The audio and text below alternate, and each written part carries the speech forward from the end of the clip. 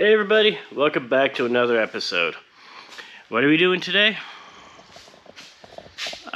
You're gonna have to stick around and find out. Watch that intro, hit the subscribe button, and I'll show you what we're doing today. Here we go.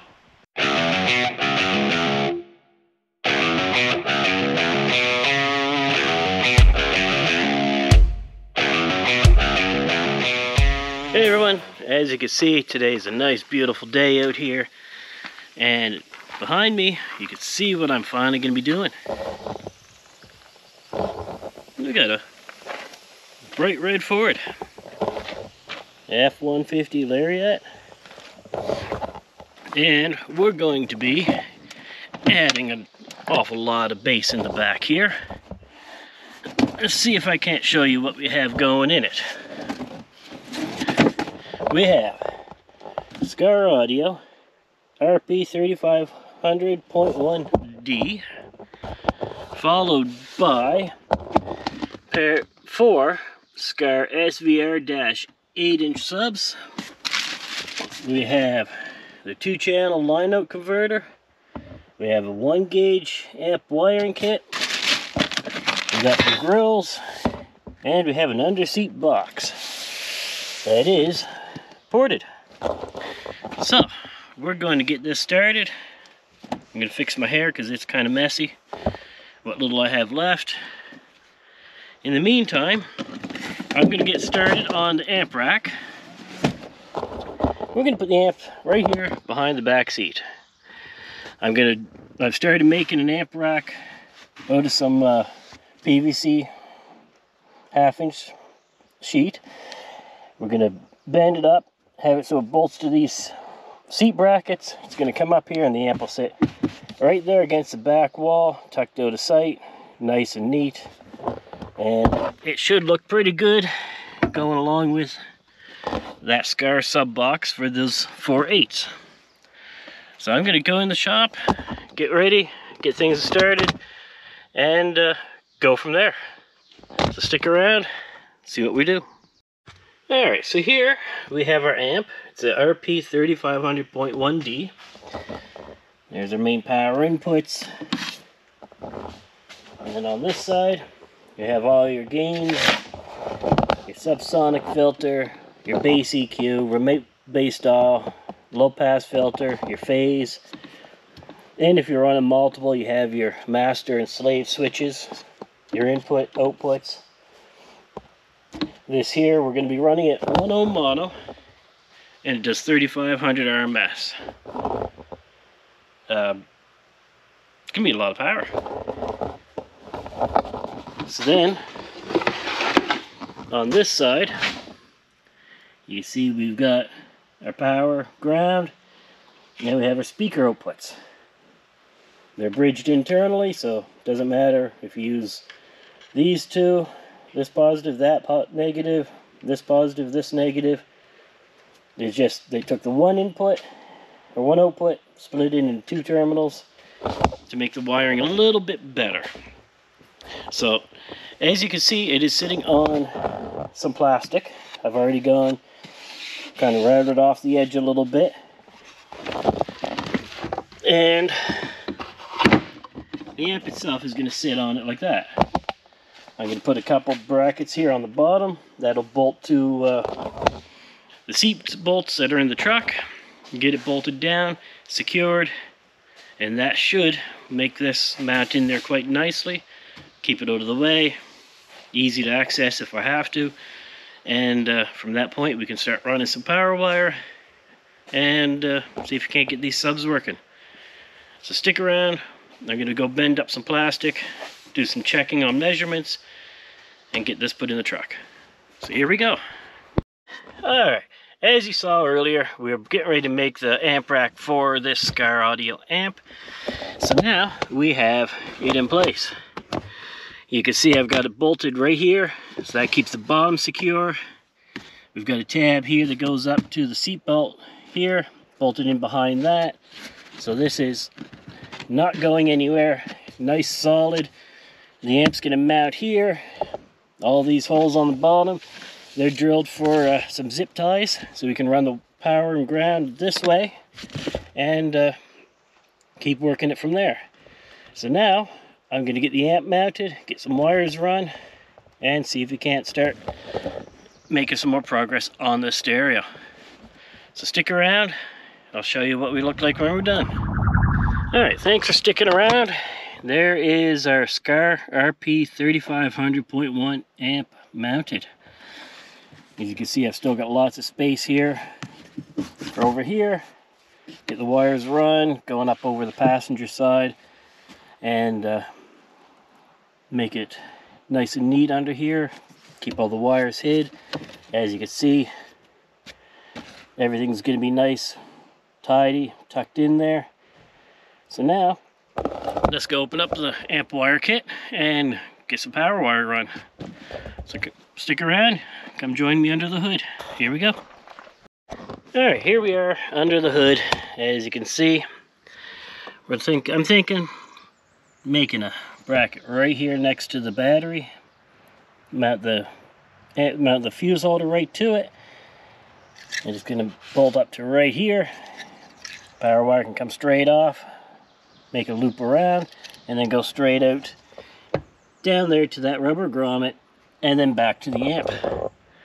So I'm going to get bending up some plastic, figure out what I can work with, and show you what we get. Alright, so here's what I'm playing with. There's a fuse holder. There's a rough shape for our mount. That's going to sit right there like that. I do have to still clean up some edges, round it over, whatnot. But this here will bolt right to the battery box of the truck. This here is going to bolt right down there. Clean up the edges, and we'll have a nice solid fuse holder mount. So I'm going to get working on that, and while I do that, go click the subscribe button. Click subscribe, click like, let me know what you think of this install so far, let me know what you think of the work I'm doing, or even just to drop a comment, say hi. So I'm going to get working.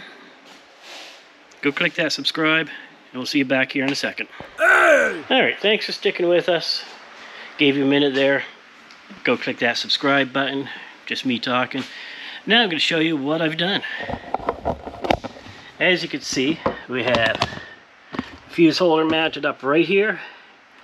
The wire's bent around. It's going to go over, and it's going to come right up on top of the battery terminal here.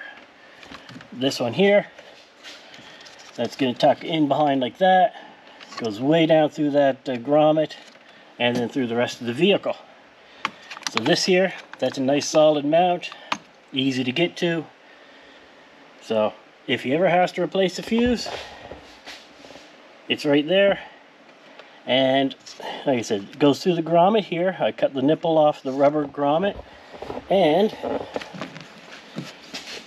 see if I can show you how far down in behind in the cab it goes. You can see it's going to go right up in behind there, and then it's going to come down and around through the rest of the vehicle, and then to the back and hook up to the amp. So I'm going to make this look a little nicer and get it finished. Then we're going to hook up the amp, wire up the subs, and see if we can't make some bass. And stick around, find out how this works. So I'm going to get back to work and enjoy some more of this really hot sunny day. As you can see, I'm probably kind of sweaty, but no AC today. But it'll be good tonight on the bike. So I'm going to get back to work so I can do that, and stick around. Here we go. Alright, so here we are. We're inside the truck now. I got the power wire run. I've got the remote on wire run up to the switched power. RCAs are run. So now we're going to get the radio hooked up. We got our speed wire that we're going to use. I'm only using the white and grays, and I'm using the blue wire as our 12 volt going to the line out converter from Skar Audio. So what we've done is I found the wires I need. There's the white purple, white orange, and then the white with white brown. Those are my speaker wires for the front speaker.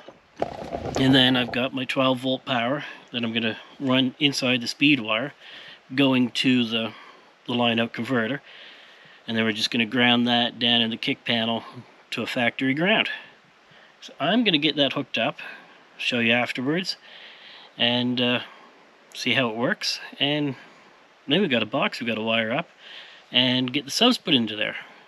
We'll be doing a final ohm load of 2 ohms because I have 4 8-inch Skar subs and they're dual 4 ohm each. So little series parallel connections. Get it down to 2 ohms and that should match up to the output of the amp quite nicely. So I'm going to get back to work, sit back and see what I do. Stick around. Hey, thanks for sticking around, everybody. We have finished the speed wire for our line out converter.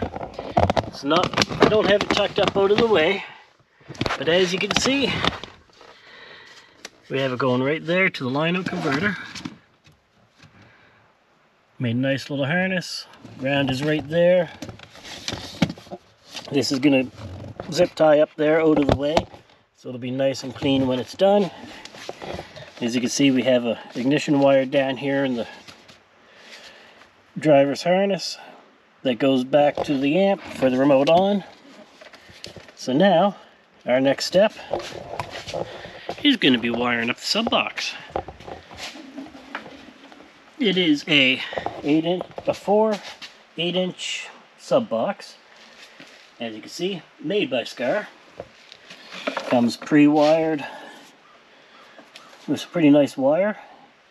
So we're going to get these subs loaded in. I got to finish wiring up the amp, and then we should be able to say we got bass. So I'm going to start getting on that, and stick around, hit that subscribe, and I'll see you shortly. Hey everyone, welcome to day 2 of this Ford F150 build. So far, what we've done, we have, get some light in there. We have a Skar Audio RP 3500.1.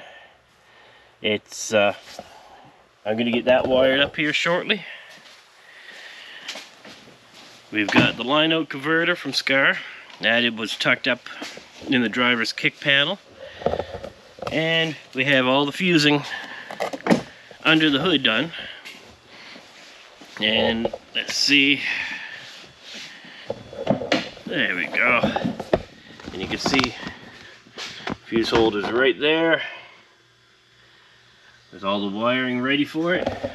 So today we're going to get the bass dial hooked up, gonna finish wiring up the amp, and then get these little 8-inch puppies put in the back and start getting some bass going. So stick around. I'm gonna get back to work and bring you along for the journey. So here we go. Alright, so here we are in the truck. We got our bass dial for our Skar Audio amp, and I'm kind of looking at putting it right below the trailer backup wiring. Right there in that nice little cubby hole. It tucks in there decently nice just to start. I'm going to have a little bit of trimming to do to make it really fit in there like I want it to. But it's going to keep it out of sight, out of the way of, you won't hit your knee on it, you won't hit your hand when you're shifting gears or changing the temp. So I think that's going to be a great spot for it. So time to go mount it. The wire's already run, so I just got to figure out how to get it in there to stay and make it look good. So here we go. Alright, so we just finished mounting up our bass dial. There it is. It's inside of inside that little pocket that was in the dash there. So now, the way I've done it is I put a hole in the bottom to allow this cable to go in, and then it's screwed up through the top, so it's mounted solid. And there was an electrical connector on the back here for different models. That could still be plugged in, even though it does nothing. It's, at least there's not just a connection drifting around back there with nothing hooked up to it. So makes it a little nicer. Continues to look factory, only it's not. So I'm going to get that put back together, and we're going to move on to wiring up the amp rack. So stick around. Here we go. Hey everyone, thanks for sticking around. We are getting ready to wire up the subs now. Can't show you the amp yet. It's all mounted, but it's kind of tucked in there a little bit. So right now, we're going to see about getting some wiring going. We have these little 8-inch Skars going in, rated at 400 RMS, dual 4 ohm, the SVR-8 D4. So we're going to get these put in, see how they sound, get everything tuned and adjusted, and let you hear the final results. So here we go. I'm going to get mounting some subs. Alright, we're almost done this truck. We are under the final touches now. And we're going to throw some grills on here just for the protection of the subs. And then we'll put her down, crank it up, set everything, see how she sounds, and let the customer know his truck is done and ready, and have another nice sounding system out there on the streets. So I'm going to put some screws in, get these all lined up so they're all straight. You stick around, hit that subscribe button, let me know what you think. Let me know what you think the system's going to do. Is it going to sound good, horrible, whatnot? And we'll let you know in the end how these 4 8-inch Skar subs are going to sound. So hang tight, we'll be right back. Alright, we are done. Give you a quick rundown. There's the amp. The Skar Audio RP 3500.1D going to the 4 8-inch Skar subs. They now have nice front grills on them. Ready to go. Ready to make some noise. And they're even in a Skar Audio box, which is designed for these Fords, and it fits under there real nice. You can see it's tucked in there. Nice curves around the side. They flow with the bench. So now we turn it on, see what it does, and give you a full overview of the whole system. So stick around.